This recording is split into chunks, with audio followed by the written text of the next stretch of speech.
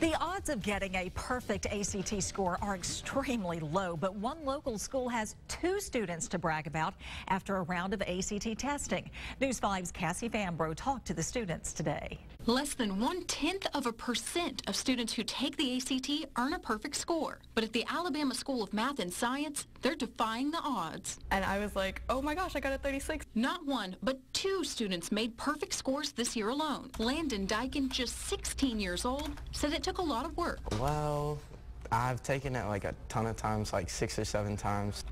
His advice? Take the test, get really familiar with everything and how it works. On average, ASMS students improve their scores by 5 to 7 points. We put a big emphasis on it because colleges do. Loved ones certainly help. It was definitely my family and friends because they were the ones who believed that I could make a 36. Chieh also says to really focus on the subjects you struggle with.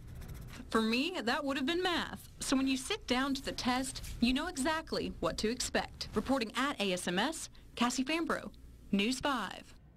Dyken is looking into the medical field but hasn't chosen a school yet. Chieh has her mind set on chemistry and an Ivy League school.